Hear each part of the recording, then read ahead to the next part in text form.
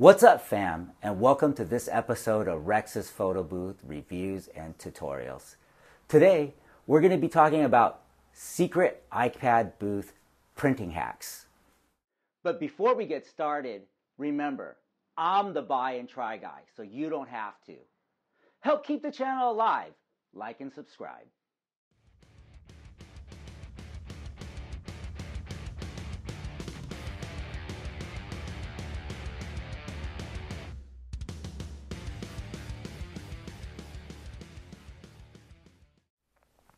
Today, we're going to be talking about secret iPad booth print hacks.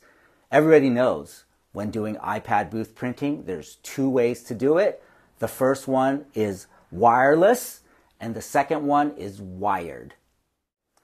Everyone's first choice is wireless because it's very clean and you can set the printer up and out of the way of the guest. The drawback is it requires stable Wi-Fi. If you happen to be in a venue with sketchy Wi-Fi or internet, that's the beginning and end of a good event. This is where wired printing comes in. While most people have used the DNP WCM2 or Windows print server, most people don't know these can be hardwired. Don't ever worry if your Wi-Fi goes out. I have a hack that'll save your event. Most people don't know that you could hardwire this wireless print server. The DNP WCM2 has an Ethernet port on there. You can now take an Ethernet cable, plug it into the WCM. On the other end, you will plug it into the Ethernet adapter for your iPad. This setup right here is around $40 and it's going to save your event. I want to show you guys the setup. So I'm going to go to my settings right here and you're going to notice Wi-Fi is off because it is sketchy and it's ruining my event. But did you know? Hey, you actually have an Ethernet setting in your iPad, but it doesn't show up. That's why this is a hidden hack. Once you get the Ethernet adapter and you plug it in, it'll automatically register on your iPad right there. It says Ethernet, guys. We can take a closer look here. Once we plug in the Ethernet adapter, the iPad will automatically recognize it and show up on the screen. Now we're going to go ahead and run a session and I'm going to show you how this works. So you're going to go ahead and hit touch here to start. It's going to do a countdown right here, thumbs up. Going to take my picture. It's going to allow me to print. I get to select how many copies. I want one. It's going to send the data or the image to the wireless connect server and then it'll print out on your printer. Here it goes.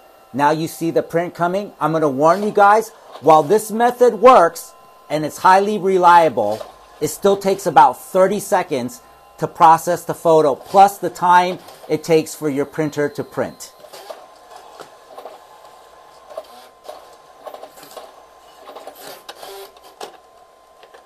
There you go, right there. With the next method, we're going to be using a Windows PC. Again, back to our Ethernet adapter. Since my laptop does not have a Ethernet port, I'm going to get a Ethernet to USB adapter. If your computer has an Ethernet port, you can plug this directly into your computer. Since I do not, I had to go get an adapter.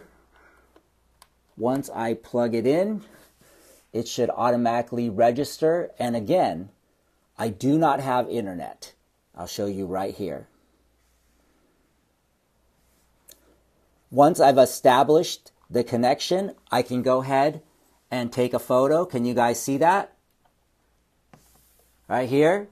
I'm going to go ahead and start a session. This is 2 piece for 2. I'm going to take my photo. It'll allow me to choose to print. I'm able to print. It says how many copies, but this will really blow you away. While the WCM took 30 seconds, This probably takes less than 3. You can see it's already sent the print into the queue, and you can hear right away the printer is already printing. So this is a rock solid hack when you don't have Wi-Fi.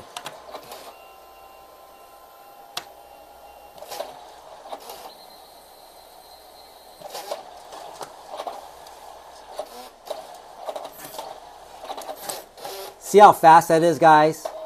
And if you guys are wondering, in this video, I'm using the DNP WCM2. This is the smallest and lightest printer in their lineup.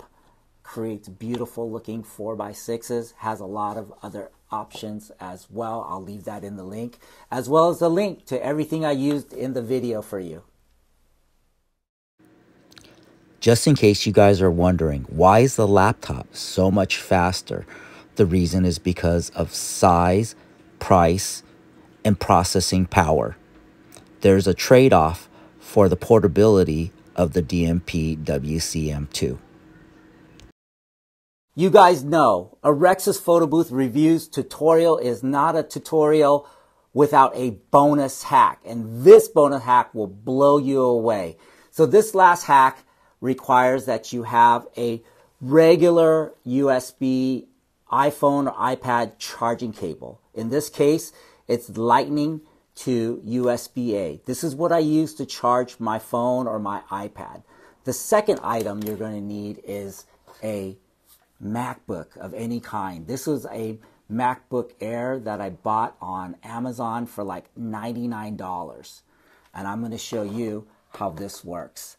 So you're going to go ahead and connect the Lightning end to the iPad like you're going to charge it. And then you take the other end, USB, and plug it into the Mac Air. Please note, this is a 2011 refurbished MacBook Air that I bought online. I want you guys to see in this last method, we are not using internet and the Wi-Fi is off. The protocol that we're using is AirPrint. So we're going to go ahead and run a session. Watch this. Here you go. We're going to do double thumbs up right here. Take a photo. We're going to choose print. We're going to select the number of copies. It's already sending the data right there. It says printing. In less than 2 seconds, the printer has engaged and has already started to print. This is without any dongles. This is the standard Apple charging cable connected to a MacBook, and it is using AirPrint protocol. Watch. I think that was less than 20 seconds, including the print of the photo. Look how fast and how sharp that is. So in conclusion, guys, get these cables in your bag. I'm going to link all of these accessories from Amazon in the description below. Your Ethernet cable, your Ethernet adapter, your Ethernet to USB to work with your DNP and Windows print server. But the true hack and the true winner right here is your iPhone charging cable and a Mac on AirPrint protocol.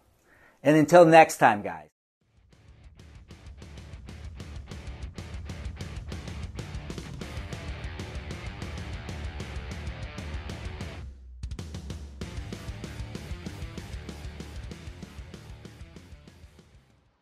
Lastly, when I see that you're subscribed and liking the content, it motivates me to make more.